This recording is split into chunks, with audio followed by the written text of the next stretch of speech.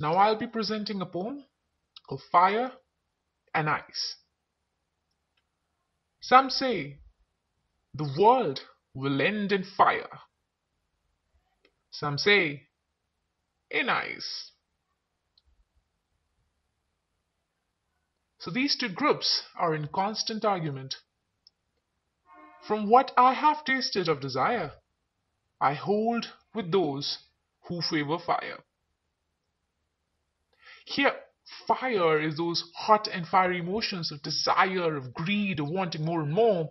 Oh, yes, that is truly dangerous.